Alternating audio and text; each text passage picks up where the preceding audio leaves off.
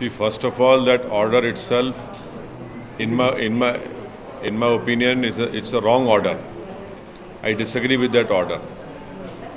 The legal experts know very well, and they have told me also that a survey is ordered by the court only as a last resort when there are no papers to prove a particular title or to prove anything. That is the last resort.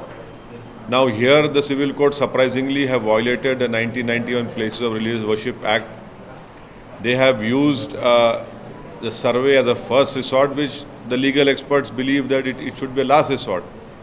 And thirdly, the court has completely disregarded that on October 12, 1968, an agreement was done with the Shahi Idgah Trust with Sri Krishna Janmasthan, and the Shahi Idgah Trust had done this agreement with the express approval of the with the UP Sunni Waqf Board. It was signed by both the parties in 1968. And that is why I had said that after the Babri Masjid judgment was given by the Honorable Supreme Court, I have said that this will embolden the Hindutva elements and it will open up a can of worms. Unfortunately, I have been proven right. And I am sure that the Idgah Trust will appeal against this wrong order, and I am sure that the higher courts will look into it. Appeal again, you are asking for an appeal in the Supreme Court, or you want to go No, I am saying that the lower court order of asking for a survey is a wrong order. Why? Because number one, it violates the 1991 Places of Religious Worship Act.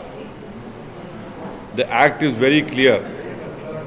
Secondly, the courts have completely overlooked that in this particular issue, on October 12, 1968, Sri Krishna Janmasthan and the Shahi Idgah Trust have entered into an agreement.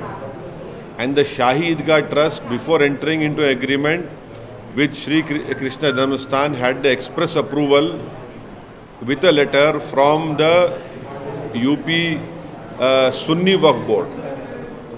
Thirdly, the legal experts believe that in a civil suit, a survey is done only as a last resort when there are no papers to prove the title.